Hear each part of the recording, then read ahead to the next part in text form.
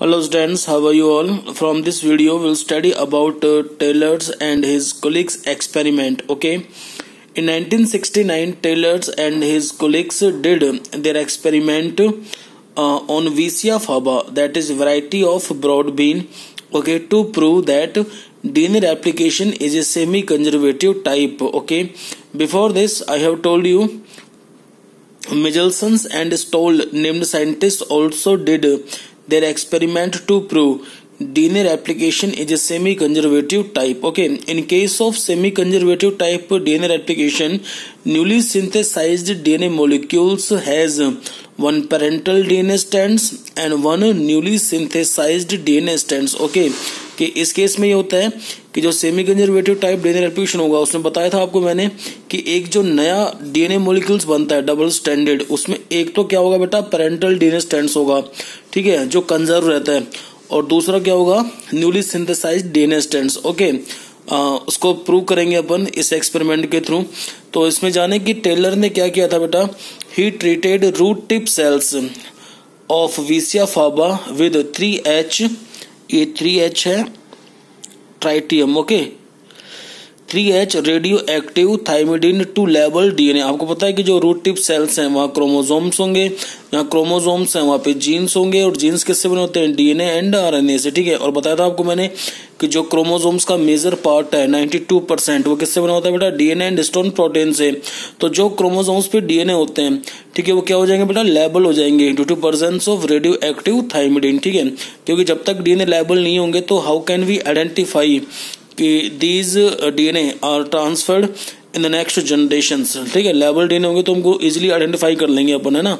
फिर क्या किया उन्होंने, Taylor examined the distribution of 3H radioactive thymidine labeled DNA into newly synthesized DNA on chromosomes, ठीक है. उसने ये ऑब्जर्व किया था कि जिस डीएनए को अपने लेबल किया है, ठीक है, रेडियोएक्टिव थाइमिडीन से, अब क्या वही डीएनए का स्ट्रैंड्स, लेबल डीएनए स्ट्रैंड्स क्या न्यू डीएनए मॉलिक्यूल्स के साथ आ रहा है, ठीक है. अगर वो साथ आ रहा है तभी तो क्या होगा बेटा, ये semi conservative type of DNA replication की बताया था भी आपको मैंने कि इस semi conservative type DNA replication में क्या होता है कि जो न्यू डीएनए मॉलिक्यूल्स बनते हैं उनमें से एक डीएनए मॉलिक्यूल्स तो बेटा क्या, एक डीएनए जो स्ट्रैंड्स तो क्या होगा पेरेंटल डीएनए स्ट्रैंड्स, और दूसरा क्या होगा न्यूली सिंथेसाइज्ड डीएनए स्ट्रैंड्स, ठीक है. तो उसको आप देखिए कि ये जैसे रूट टिप सेल्स के क्रोमोसोम्स हैं, ठीक है, क्रोमोसोम्स के पास क्रोमेटिन आर्म्स हैं 1 2 3 4, ओके. अब आप देख लीजिए कि जो मैंने रेड कलर से इंडिकेट किया है बेटा, ये लेबल्ड डीएनए है, ठीक है, due to presence of radioactive thymidine, okay. अब क्रोमोसोम्स डिवाइड होंगे तो कॉमन सेंस की बात है, जब क्रोमोसोम्स डिवाइड होंगे तो डीएनए क्या शो करेगा, रेप्लिकेशन शो करेगा, ठीक है. अब आप देखिए इसमें कि जो ये लेबल डीएनए था डबल स्ट्रैंडेड 3' to 5', 5' to 3', ठीक है. आपको पता है कि in case of DNA replication both strand acts as a parental DNA strands, okay. If 3' to 5' strands acts as a parental DNA strands, then the polarity of newly synthesized DNA strands will be 5' to 3', ठीक है. अभी कैसा बन गया, hybrid DNA.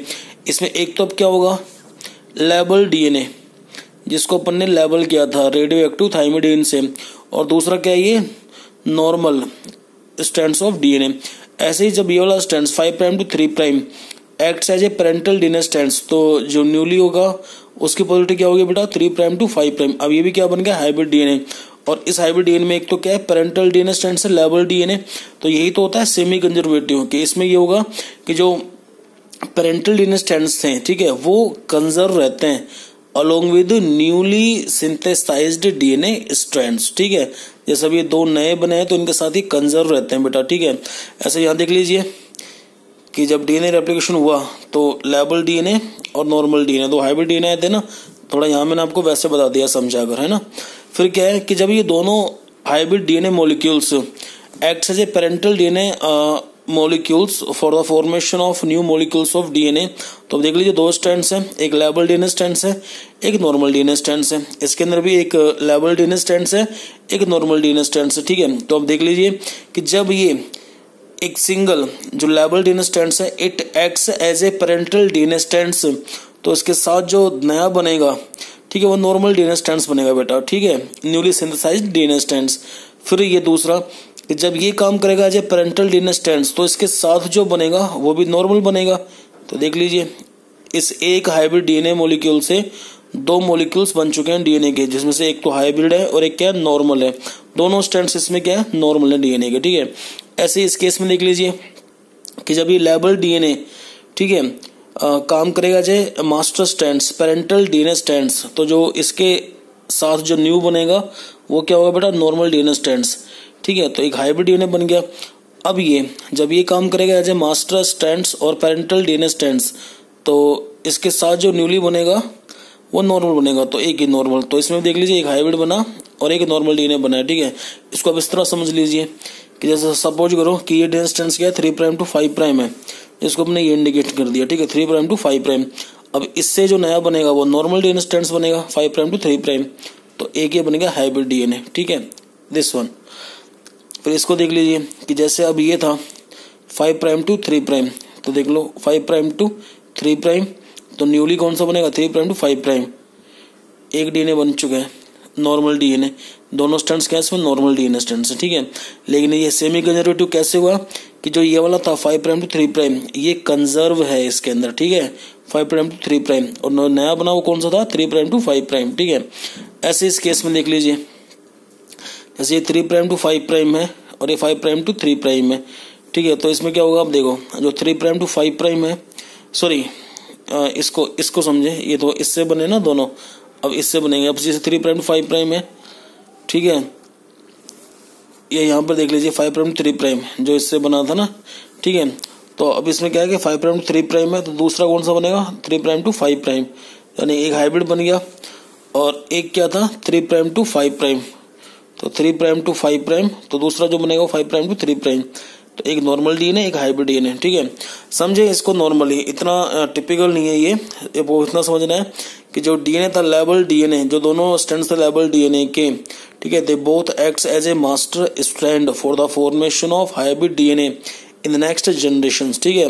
क्योंकि एक जो label DNA है बताया भी मैंने कि पेरेंटल डीएनए स्ट्रैंड्स होता है तो दूसरा नॉर्मल होगा, ठीक है। एक हाइब्रिड डीएनए बन गया तो ऐसे दूसरा 5' to 3', ठीक है। जब ये लेबल डीएनए स्ट्रैंड्स है दूसरा क्या होगा नॉर्मल होगा। अब इन दोनों से बनेंगे ये 4, ठीक है, जिनमें से 2 तो क्या होंगे बेटा हाइब्रिड होंगे, 2 क्या होंगे लाइट होंगे। एक बार और दोबारा देख लीजिए, ठीक है, 3' to 5' है act as a parental DNA strands, तो दूसरा जो बनेगा 5' to 3', तो एक तो हाइब्रिड बन जाएगा, ठीक है। फिर इस केस में जो दूसरा है 5' to 3' है 5' to 3', अब इससे दूसरा कौन सा बनेगा 3' to 5', ठीक है, तो 2 बन गए इस एक से। ऐसे इसको देख लीजिए रेड वाला 5' to 3' लेबल डीएनए है, तो देख लीजिए 5' to 3', ठीक है। इससे जो नया बनेगा 3' to 5', ठीक है। अब नीचे वाला देख लीजिए parental DNA strands 3' to 5', 3' to 5', इससे जो नया बनेगा वो डिफरेंट पोलरिटी रखता है ना 5' to 3', तो देख लीजिए। तो यानी कि इन दोनों हाइब्रिड डीएनए मॉलिक्यूल से जो 4 बने हैं उनमें से 2 तो हाइब्रिड है और 2 लाइट है, और ये प्रूव कर रहा है कि जो डीएनए रेप्लिकेशन होता है बेटा it is semi conservative type DNA replication, क्योंकि जो न्यूली सिंथेसाइज्ड डीएनए मॉलिक्यूल्स बनते हैं डबल स्ट्रैंडेड, ठीक है, उनमें से एक तो क्या होता है पेरेंटल डीएनए स्ट्रैंड्स होता है और एक क्या होता है न्यूली सिंथेसाइज्ड डीएनए स्ट्रैंड्स होता है। Okay, in the next video I will tell you about इसको हम कह सकते हैं कि जो machinery and enzymes for DNA replication, ठीक है। क्योंकि जो डीएनए रेप्लिकेशन बताया था अभी आपको मैंने कि एक बायोकेमिकल रिएक्शन होती है बेटा, ठीक है, और जब बायोकेमिकल रिएक्शन नाम दिया मैंने डीएनए रेप्लिकेशन को, ठीक है, तो ये नॉर्मल नहीं होती है, ठीक है, ये क्या है इसमें काफी एंजाइम्स होते हैं, ठीक है। तो आपको बताऊंगा मैं नेक्स्ट टॉपिक के अंदर कैसे कौन कौन से एंजाइम्स है नेक्स्ट वीडियो के अंदर, ठीक है, जो हेल्प करते हैं डीएनए रेप्लिकेशन के अंदर। Okay, thank you.